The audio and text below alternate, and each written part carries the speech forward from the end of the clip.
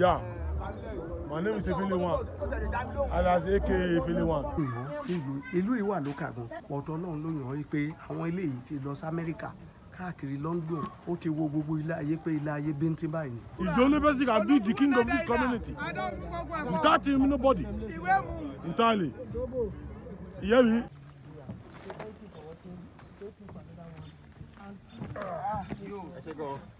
Hey. I will come for you looking at the farmer.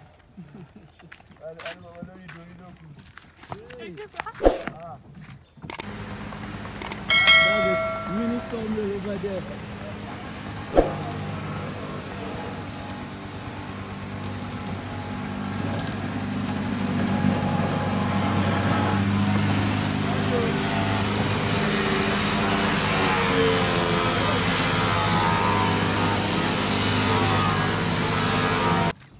Anyway, we just passed in the market. Hey, so baby. Oh, this is a long journey, man. Let's keep moving. Guys, if you have no idea, that's a bakery. That's where they bake bread. And we're still moving. Yeah. I think this place is developing really fast. You see?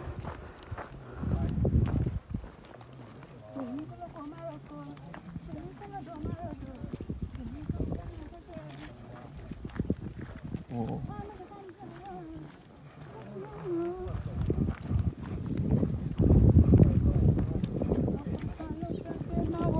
Let me see. Can you make it? I can use it to do fun. And fun, yeah. Yeah, we're there, man. And let's get there to know who is leading. So the match is taking place in a secondary school. The king is over there and other media, so everything is going nice and slow.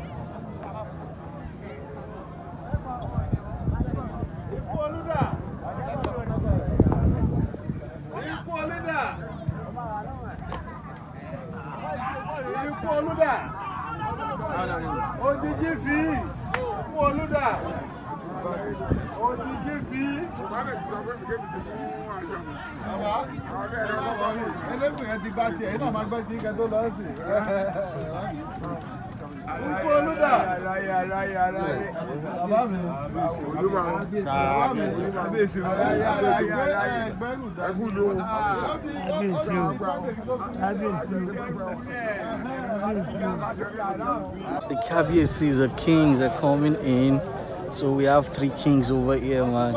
They are here to watch the football match, and then they're gonna present the winner something, and even the loser. So it's just a friendly match and something to celebrate his coronation.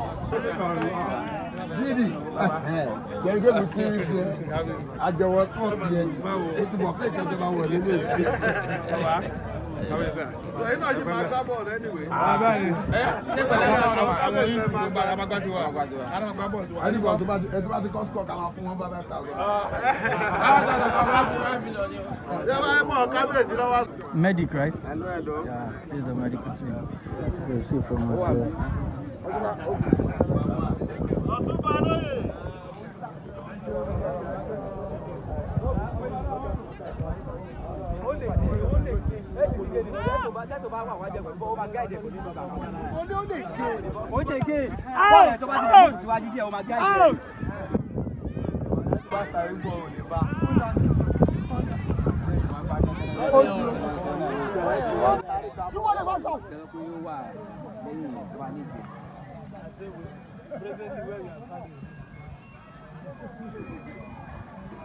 Oh,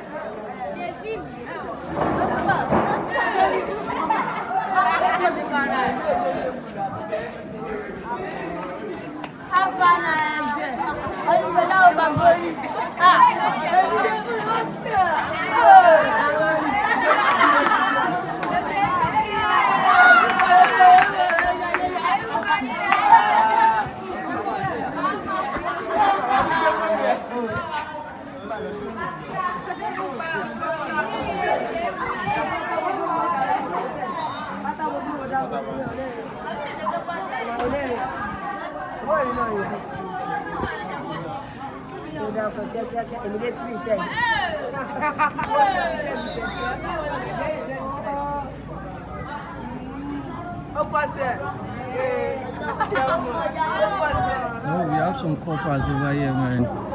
We have some coppers over here. What's up? Hello, sir.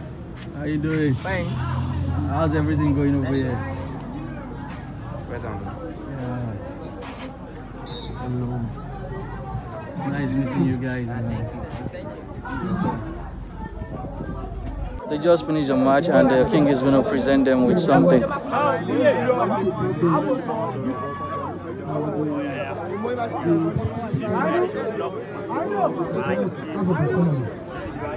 Right Honorable Akim Salami.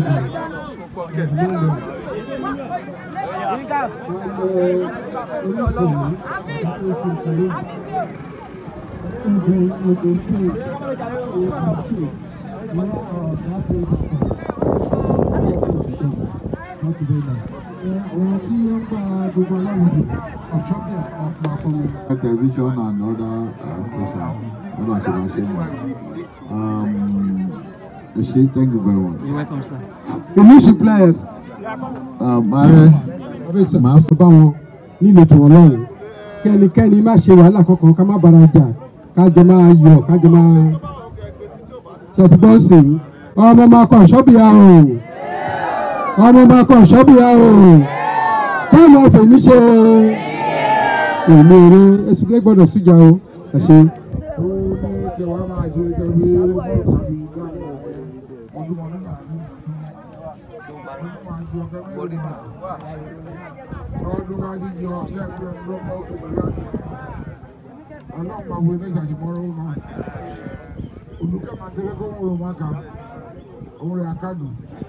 So guys, we're done and we're going.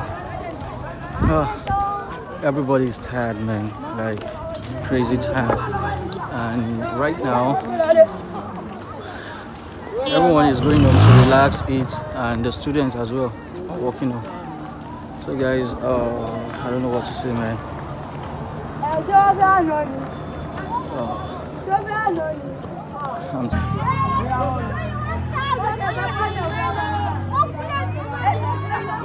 We just got to where we are going to eat.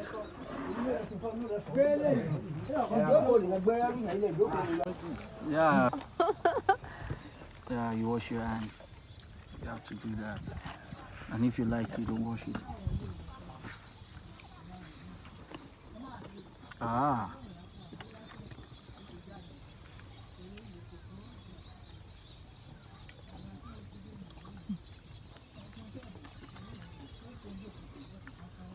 The process in which he starts squeezing the pepper,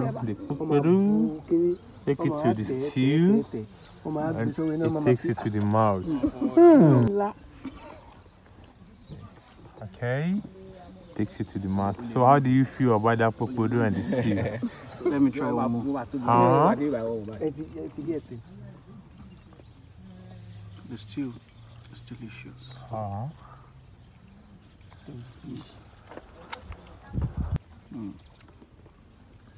This is dry fish.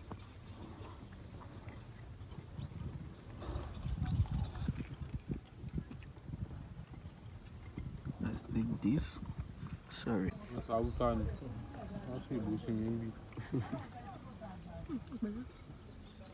That my hand, man.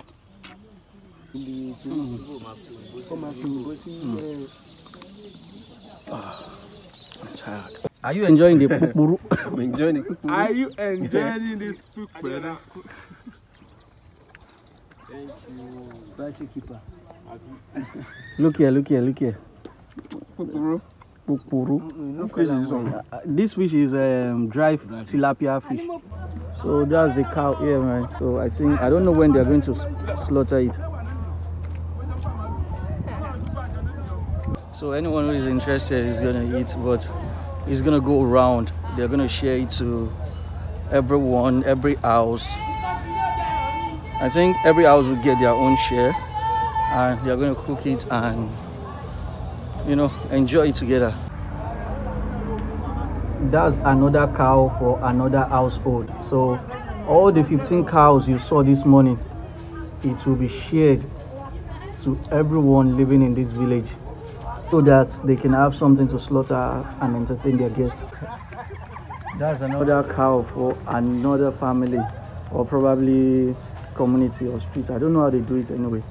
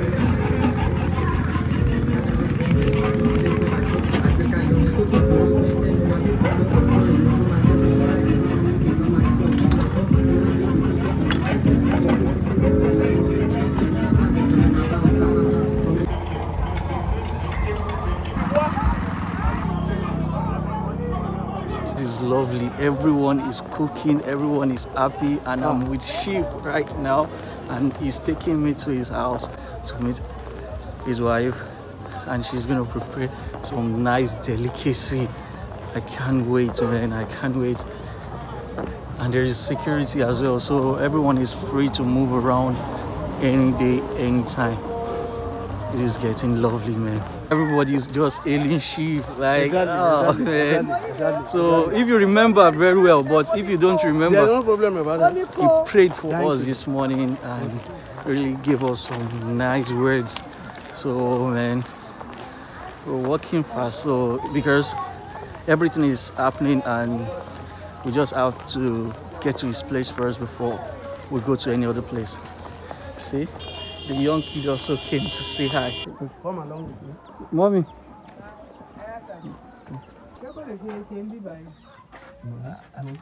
That place is in darkness.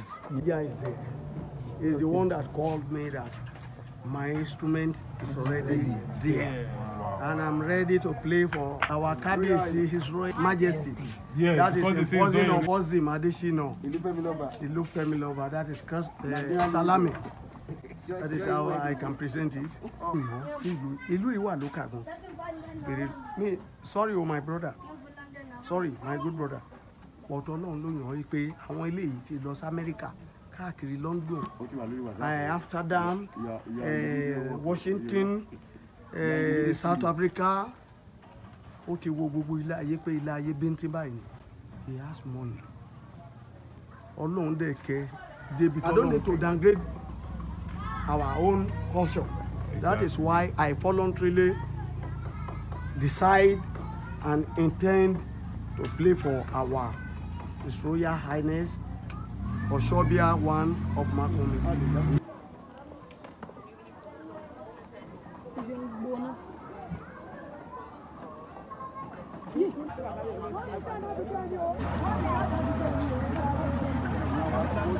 So the beauty pageant already started, and the king and queens are here. So to the front and see what they have there.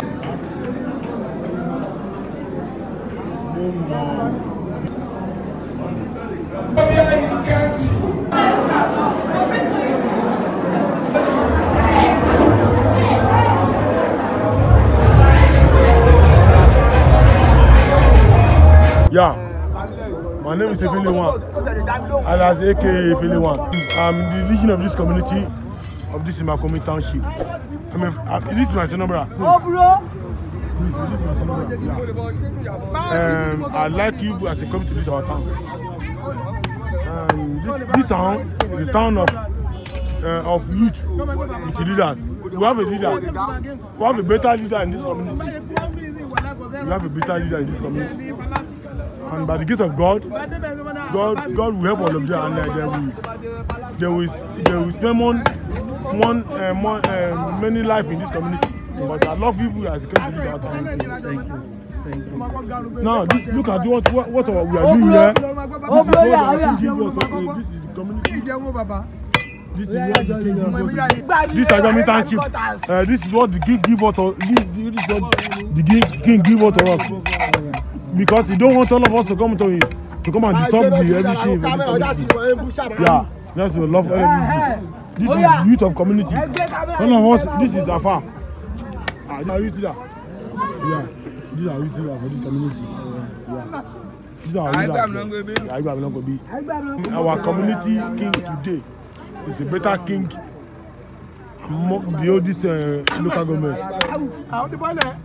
The king here, he don't want our people to come and disturb him where he's doing something tomorrow. That is why he give us. We have four communities in this town. Aibami, Iwade, and Anilu and Tolofo. There are four in this community. There's another one behind the community, but the full one in this community is five. Five. No.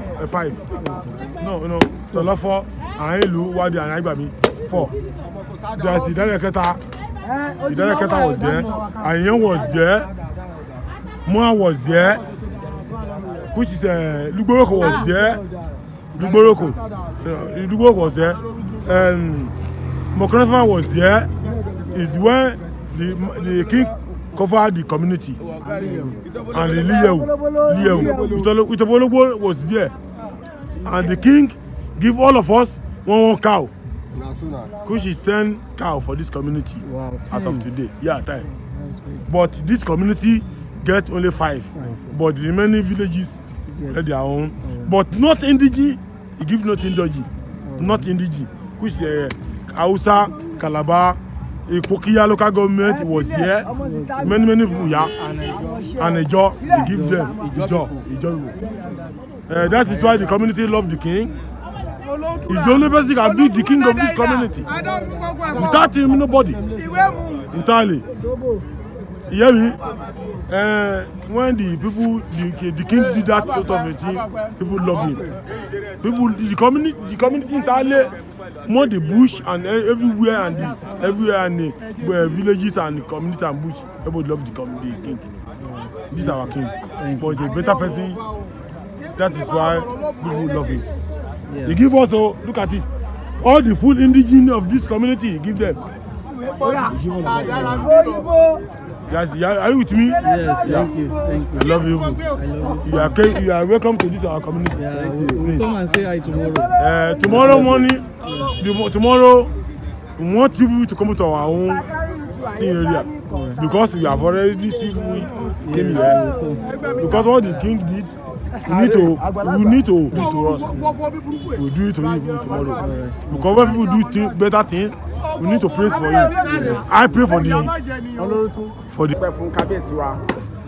fún kan mèremère tó ń ṣe fún wa yìí ẹni wàá dùn fún kọ́ńdún wa bá lọ́jọ́ ìkọ́ńdún bàbá àgbọ̀wẹ́ sókè fún dé yìí kò sí wàhálà fún ọlọ́run bá lọ́jọ́ ìkọ́ńdún máa dá sí èyí kan tó ń pinnu láti ṣe sódò máa pè é ọlọ́run tó bá lọ́jọ́ ìkọ́ńdún máa wà àgbọ̀wẹ́ sókè dáadáa àsìkò tó dé lù ú àmọ́ sí dáadáa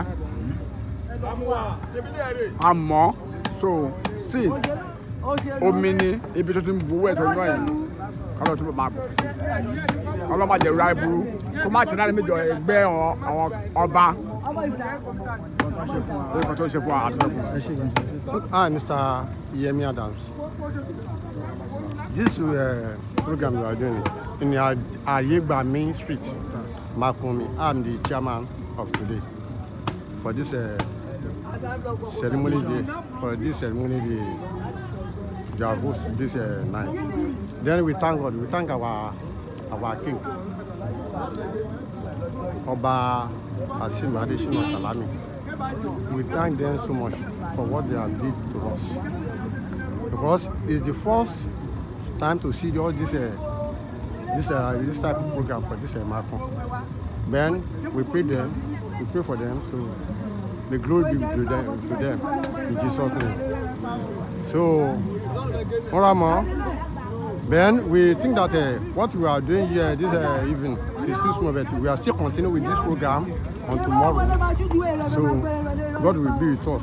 Then we pray for them we beg God to give them long life and more prosperity, to do more, better for this Imakun Omi community and Ogun water side. So that's my thank you, sir.